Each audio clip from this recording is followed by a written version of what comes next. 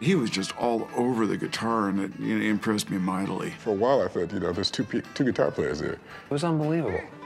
It was meeting a big star, it really was. It's like meeting Elvis, only better. Elvis didn't finger pick. If I had my way, if I had my way.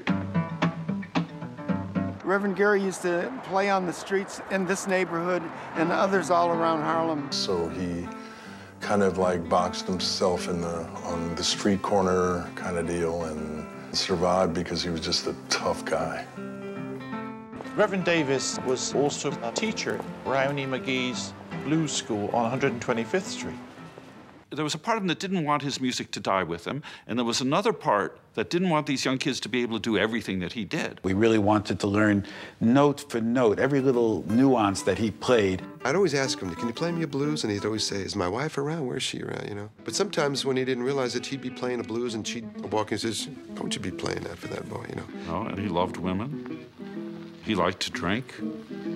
But when he was singing, you could hear the conviction. Oh, glory, how happy I am. Oh, glory, how happy I am. My soul is washed in the blood of the Lamb. Glory, hallelujah. Damn near any musician who was a real guitar player in New York in the 50s and 60s was influenced by Gary. Delilah was a woman, she was fine and fair.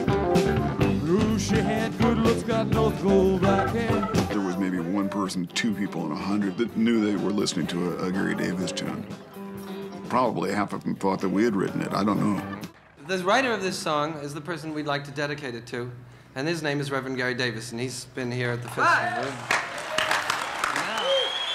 Delilah, she was a woman, and she was fine and fair. She had lovely little looks, and she had coal black hair. It's the most readily identifiable, unique, highly personal style. Good God.